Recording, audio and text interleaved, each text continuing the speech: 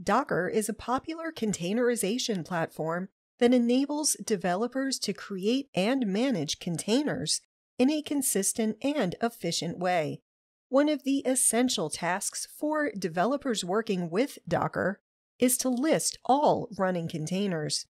In this video, we'll walk through how to list all running containers in Docker using both the command line and the Docker extension for Visual Studio Code or VSCode.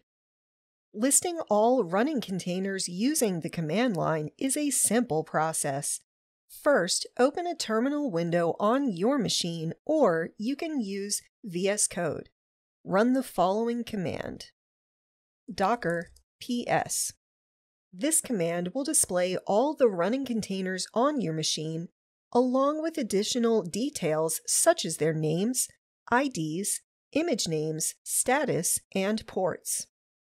If you want to display all containers, including stopped containers, use the A option.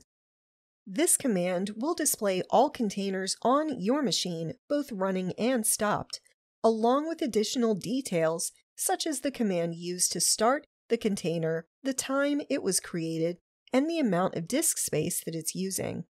You can also use other command options to customize the output of the docker ps command. The Q option displays only the container IDs. The N option specifies the number of containers to display. And the S option displays the total file size of all containers. If you prefer to use a graphical interface, you can use the Docker extension for VS Code to list all running containers. To do this, follow these steps. First, you want to install the Docker extension for VS Code if you haven't already done so. Click on the Docker extension in the toolbar and expand Containers. You should see a list of all of the running containers in the Docker Explorer panel on the left-hand side of the VS Code window.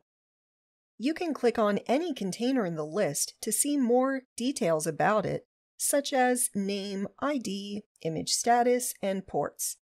You can also stop or remove containers directly from the Docker Explorer panel.